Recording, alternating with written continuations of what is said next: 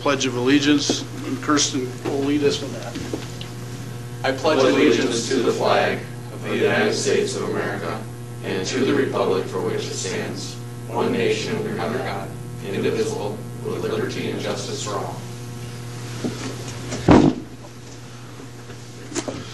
Thank you, Kirsten.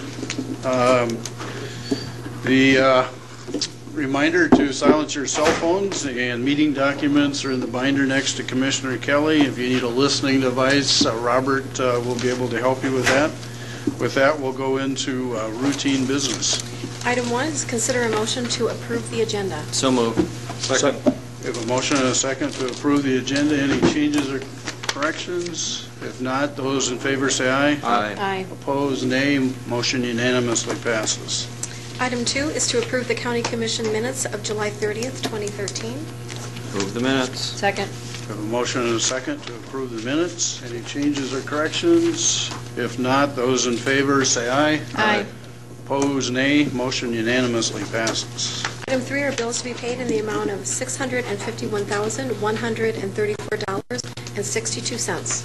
Pay the bills with a comment. Second the bills. We have a motion and a second. Commissioner Barth. Thank you, Mr. Chair. Today's bills include $54,000 for XL Energy for facilities on this campus, another $12,000 for the jail, the electrical bills, and $10,000 to Sioux Falls Utilities also for electricity. So that's $75,000 right there. And then we had $400,000 in highway materials and expenses. Thank you. Any other comments about the bills? If not, those in favor say aye. Aye. Opposed, nay. Motion unanimously passes. There are no reports today. The next item is personnel. A is to approve the routine action. Morning, Carrie. Move the routine action. Is there a second? Second. We have a motion and a second to approve routine action. Those in favor say aye. Aye. Opposed? Motion unanimously passes. Item B is to recognize significant employee anniversaries for August 2013. Carrie Deaver. Good morning.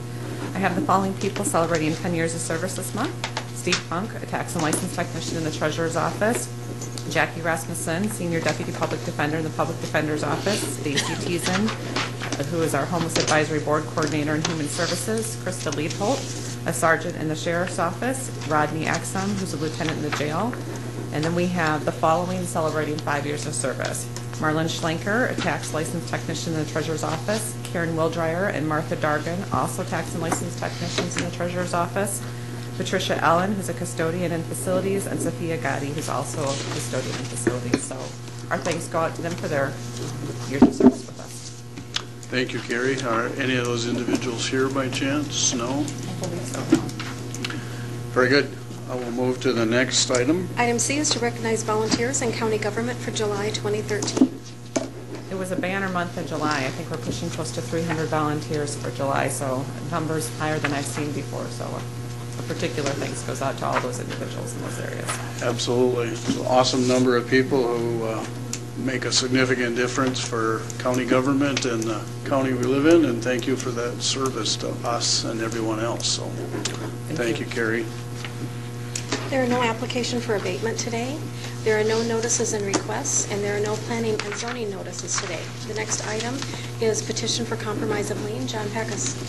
Thank you. This is on DPNO number 28354 in the amount of $2,217.29 and DPNO number 52116 in the amount of $521.50. The applicants currently are coming to Minnehaha County requesting a compromise of the lien upon a release of $1,369.50, which is approximately 50% of the amount due and owing Minnehaha County. The couple currently have an opportunity to purchase a home on a contract for deed, and they would like to settle this account before the closing. Of course, the first DPNO, 28354, is for liens incurred between 1992 and 2004. It includes public defender, public advocate, and court-appointed attorney charges. A substantial number of partial payments, I've noticed that, totaling $2,118.13 were received and credited to the liens between 1998 and 2004. DPNO number 52116 is in the other applicant's name, and those charges were also for court-appointed attorney services, public advocate, and public defender services, and those charges were also incurred between 2004 and 2011. Only 2 charges were incurred between 2004, and both amounts were quickly paid off. The home they are attempting to purchase is located on 18th Street in Sioux Falls. The purchase price is $144,000. The applicant indicates that the closing date has not been set because there are several liens and judgments that have to be resolved prior to the closing. According to their application, this is the couple's first opportunity to purchase a home after being renters for many years. Currently, one applicant is unemployed, and the other applicant receives approximately $46,000 in VA and Social Security disability benefits. Some of that is related to child support, which is taken out every month. The couple lists $15,000 in assets and $3,400 in liabilities. I'll make that motion. I'll second it with a comment. There's a motion and a second. Commissioner Heiberger? Just looking back at what they paid in the past, they did try to diligently pay off their liens, and they paid, if you put it all together, I think they paid more than 65% of what their outstanding liens were. And as Commissioner Peckus mentioned, this is also a veteran. The husband is a veteran who gets disability payments and is unable to work. And for that reason, I've supported this. I also need to say I believe that one of the applicants is in the commission room today, and if she wishes to address the commission, she can do so from her chair. She won't be on camera. She doesn't have to come and identify herself, but if she wishes to address the commission, she can do so. She isn't required to, of course. Absolutely. Is the applicant willing to make any comments? I'd just like to say that this has been very long, hard struggle, and I was trying to get these past bills paid, and this is an opportunity for one person to purchase this home, and we found out that we had all these settings against us, so we're really trying to pay them all off so that we can get this.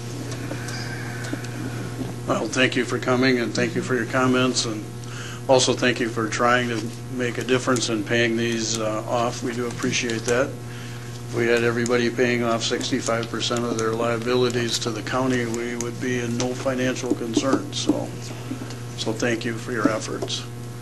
We have a motion and a second to approve the agreement. Is there any comments from the commission? If not, let's do a roll call vote, please. Commissioner Barth? Aye. Heiberger? Yes. Kelly? No. Peckus? Yes. Benega? Yes, motion passes 4-1. Thank you. Go to the next item. The next item is opportunity for public comment. Anyone's here today that would like to make comments about anything that's not on the agenda, we'd be happy to hear from you now. Anyone have any comments?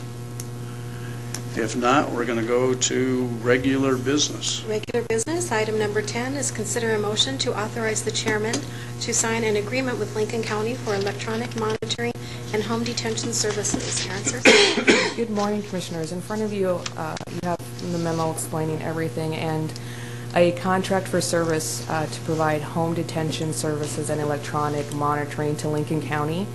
JDAI is expanding. Lincoln County signed a resolution to implement with us back in January, and we've been working toward this point for the last 6 months.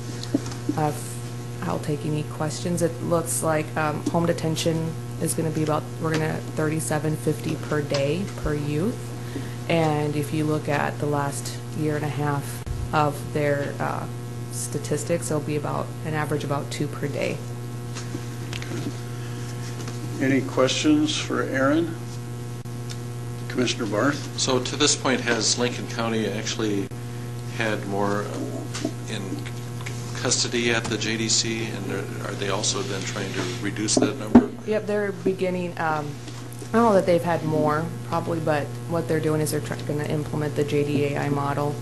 We have a couple of commissioners and the sheriff now on our policy steering committee for JDAI, and they're looking at reducing their reliance on security detention as well and using alternatives more. Any other questions for Aaron? Is there a motion? So moved. Second. A motion and a second to approve the agreement. Those in favor say aye. Aye. Opposed, nay. Motion unanimously passes. Thank you. Item 11 is consider a motion to authorize the chairman to sign an easement granting Golden West Telecommunications access to the south 20 feet of Genie Drive, laying adjacent to Lot 6, Block 4, Hartford Heights Edition, Section 25, Township 102 North, Range 51 West of the 5th PM, Minnehaha County. Robert Wilson. Good morning, Commissioners. Robert Wilson of the Commission Office. This item came to our office's attention after the notice of hearing for the vacation of a portion of Janine Drive was published a couple of weeks ago. Golden West Telecommunications has some underground utilities buried in the under the area that is going to be vacated, and they noticed that. Obviously have a particular interest in being able to maintain access to work on their equipment down at that location. For that reason, they have asked for an easement that you have listed in your documents there, covering a portion that is an area legally described in the easement and shown in a map on the last page in your Dropbox. This easement has been reviewed by both State's Attorney's Office and Julie Risty. There was a question early on if it made a difference whether or not you acted on this easement before or after you act on the proposal of the road vacation. My understanding is that that does not make a difference. That can be done either way and be in full force and effect, and no complications either way. Stand by for questions. Is anyone questions, Commissioner Barth? You know, this facility was probably placed in the public right-of-way or public easement prior to this. Doesn't that grandfather through? Or do we have to actually act separately to create this? I guess I can't tell you if this easement is being strictly done out of an abundance of caution on their portion, or if this would be grandfathered in. I know this was obviously brought forth by Golden West when they saw that this road would be vacated, and I know my understanding is there's no issue doing it this way. If there's a alternative way that it could also be accomplished and maintain their access to it, I'm not aware of that. Thank you. Any other questions? Is this in the city limits of Hartford? It's in Hartford Heights. So it's a right-of-way all the way through there, or I mean, looking at the plat, who owns it? The county? Or is it the homeowner to the south, or if it's right north, it must be north. This is upside down. Feel free. Good morning, Pat. Good morning, Pat Herman, Planning and Zoning. The road was dedicated to the public when the plat was done in 1977. Nobody really gained ownership. We all own it. If it's vacated, it'll split half and half, and the property owner to the north will get half, the property owner to the south. But Golden West wants an easement. Golden West wants an easement, and they are looking at where all their lines run in this area, and this one just happened to come to the forefront, but they will probably be coming forward with more. I think they just want to get them on record where they have their easements, so in the future there's not a problem if they need access to those. Thank you, Pat. Any other questions for Robert or Pat? If not, I'll be looking for a motion. Move to approve. Second. A motion and a second to approve the easement. Those in favor say aye. Aye. Opposed, nay. Motion unanimously passes. Item 12 is consider a motion to approve 2 tandem axle trucks from Ice State Truck Center at a total cost of $225,622, and 2 dump bodies and hydraulics from Northern Truck Equipment at a total cost of $148,730. DJ Boothie. Good morning, Commissioners. DJ Boothie, Highway Superintendent, requesting to purchase 2 additional tandem axle trucks off of the bids that we received earlier this year. Every year, as part of our long-range plan, we identify an equipment purchasing program or equipment purchasing list for the next several years. To date, in 2013, we've purchased everything off of our large equipment list, with the exception of 2 SUVs, 3 pickups, and a large stormwater pump. And so we have already purchased our tandem axle trucks. We plan on purchasing 2 additional trucks next year, and we have identified several pieces of equipment in our current fleet that are due for replacement or well overdue for replacement. I think I told you during the budgeting process that we have $3 million or so worth of equipment that is past due on its replacement schedule. The pieces of equipment that we would wish to replace with with the purchases today are 1960s era's Oshkosh plow trucks that were originally military trucks. They are used very, very infrequently. If we were to receive record storm events and we have a whole bunch of snow on the ground, those can be used. But on a regular basis, they're not used at all.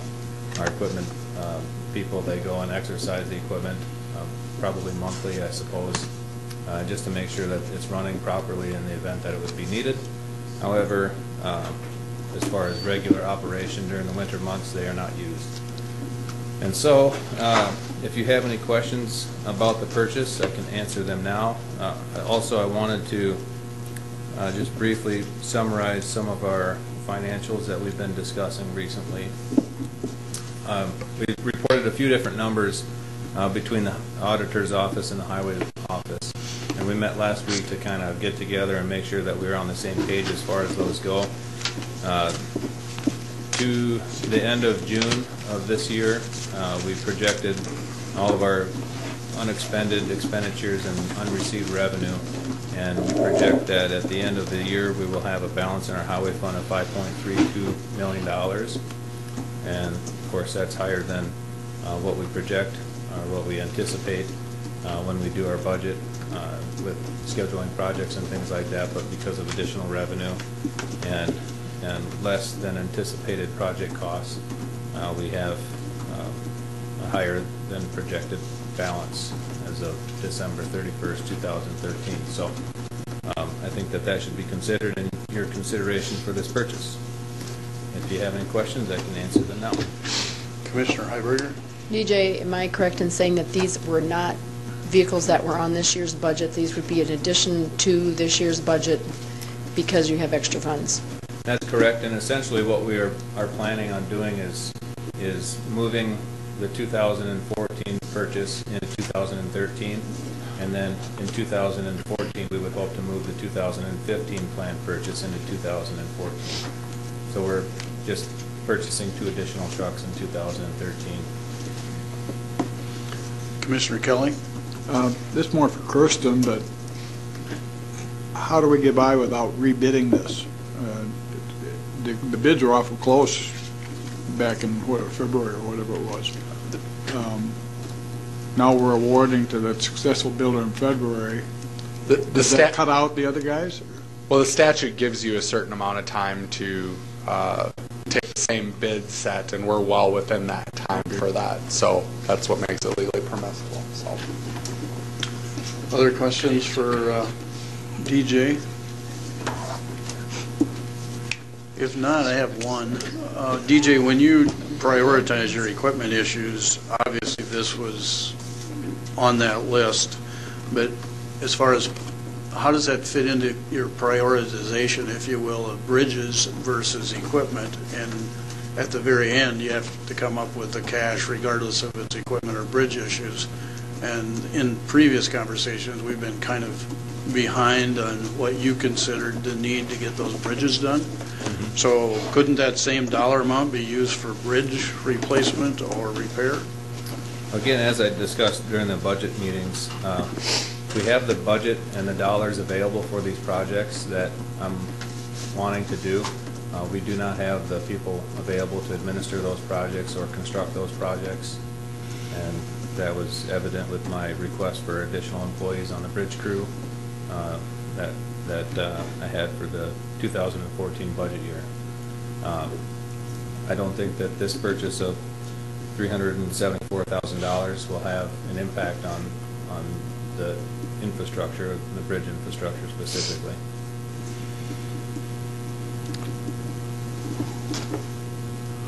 Well, I have to tell you, I don't agree. The issue will be is that if we have a bridge issue, that has a higher criteria for me than equipment needs that may or may not get used. I know we're behind a year, but it's not like these are disabled and unrepairable equipment, trucks. So at this point, I have some concerns about where we're at with the whole bridge project list, because that's been a high priority, I think, of the commission to get those done, and $1/3 is $1/3 So I'm kind of concerned about whether we use this for trucks or we use it for bridges, and whether we have the people or not. If we need the money for bridges, that is number one for me. Commissioner Heiberger? I was just going to say, if we don't have the people to, and I totally recognize your point, if we don't have the people to build the bridges, then this is a whole conversation that we should maybe have too, again, is because if you've got the money sitting there, but you can't even afford to build them, then the money just sits there. Well, again, for part-time work of building a bridge, you can hire someone to supervise that project as a consultant. You don't have to hire full-time staff to do that. And if we have we're not going to have to build every bridge in the county in 1 year. So if this becomes a need where we have to build a bridge, I think there's a person or 2 or 10 out there that knows how to supervise that construction project. So doesn't have to be an employee. And I'm one of those individuals who likes to see consultants on a part-time basis rather than hiring full-time staff. Commissioner, if I may. Sure. I also recognize your points. I don't think that there's anybody in this room that would put the status of our bridges the status of our bridges as a higher priority than me. Given that, I am absolutely comfortable spending this expenditure on additional equipment, and we are working very hard at hiring a lot of consultants right now working on bridges. Right. We already have 3 groups of consultants designing bridges for construction for next year, under the assumption that we can hire that person that has been budgeted in January for administering the construction projects. And so we're this year constructing more bridges than I think have been constructed since Tom Wilsey's tenure of 12 or 13 years with the department. And so we're making very significant progress. And I don't feel that this expenditure will in any way harm our efforts towards bridge reconstruction. And I don't disagree with you at all, because I understand the work that you've done with those bridges, and you've moved that process along really well. It's certainly now formalized, organized, and is well done, but you have a list of bridges that you're going to need to work on next year that could be moved into this year, or at least start that process with this $374,000. And I see that as a higher priority. It's just a philosophical issue between whether you do bridges or whether you do equipment. And if we have another Baltic bridge in the next few years, we'll be happy that we prioritize bridges, I think, rather than equipment. That's understood, and just for noting your comment there, we will be bringing 3 agreements probably within the next 2 or 3 weeks for design of bridges that are not budgeted for this year but are to be budgeted for next year. You just verified what I was trying to accomplish. Any other questions or comments from DJ? Mr. Chairman? Yes, sir. I guess this is from before you came on board here, but I can recall our legislative auditors commenting that we had, of all the counties in South Dakota, we had the most modern equipment. And that may be a commentary on the other counties, but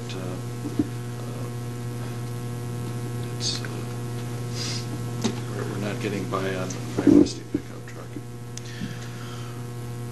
I agree with that. The one thing that you scare me about is having once been an auditor, I sure wouldn't want auditors running our operation.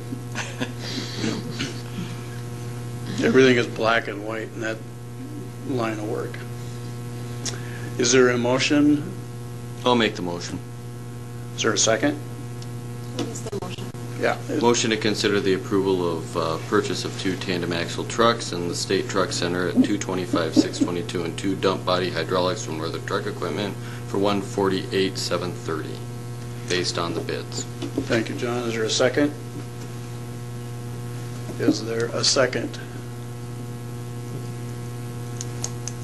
Motion dies for a lack of a second. Any other motions? I'll move no action. Second.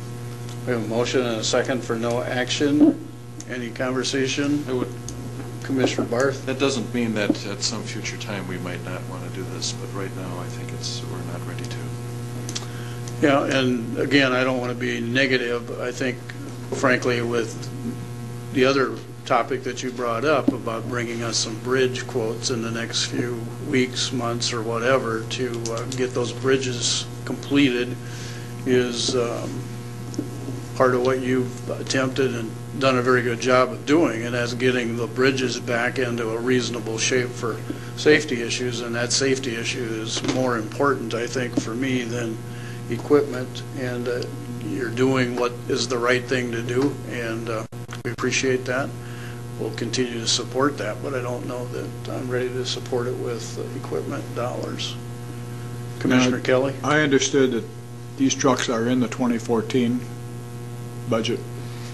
I believe that's correct, right? You're just trying to move it ahead a ways. That's But correct. then, yeah. And these trucks wouldn't even be in service until the winter of 2014, even with the purchase this year. Okay.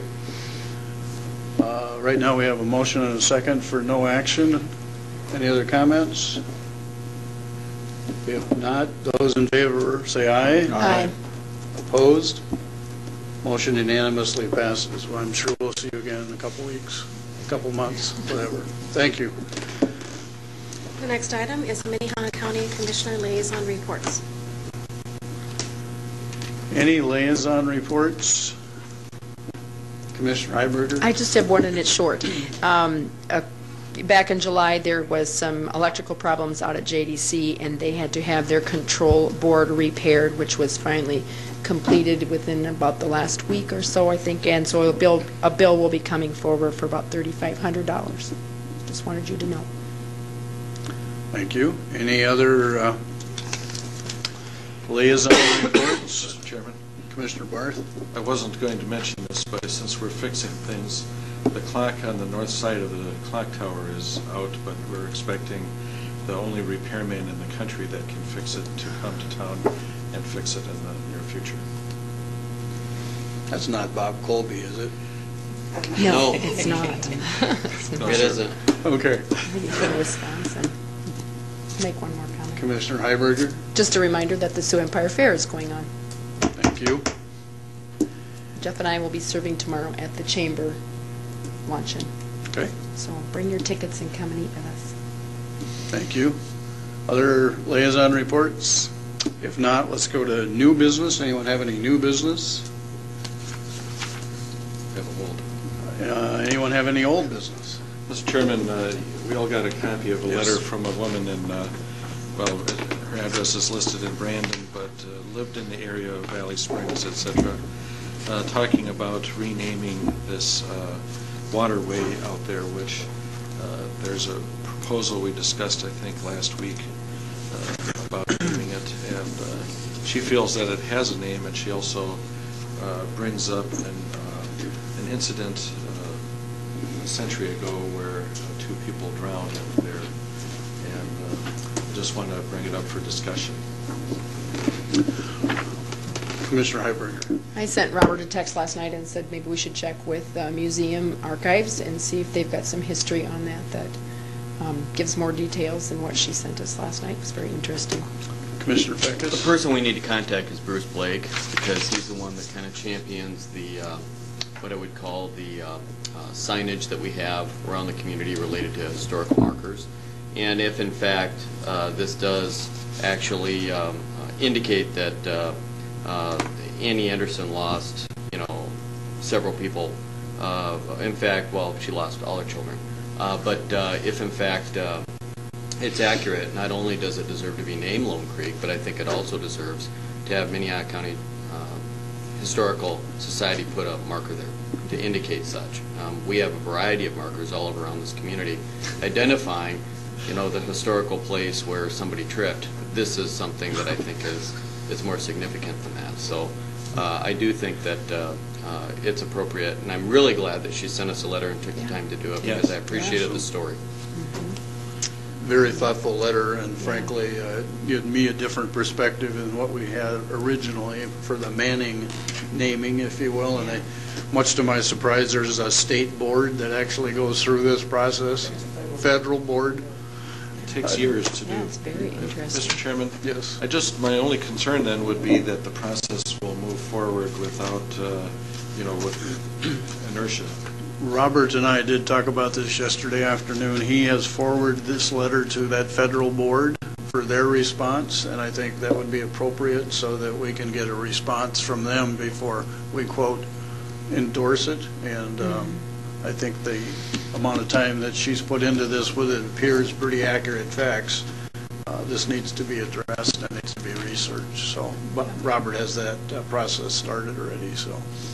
That's all I was going to comment on, is that we're going to be making that contact with the board this afternoon, and then I have also responded to her already, thanking her for her comments. Thank you, Robert. Any other old business? If not, we do need to go into exec session on a personnel item and litigation. And litigation, is that correct, Kirsten? Yes, that's correct. So I would like a motion to go into exec session.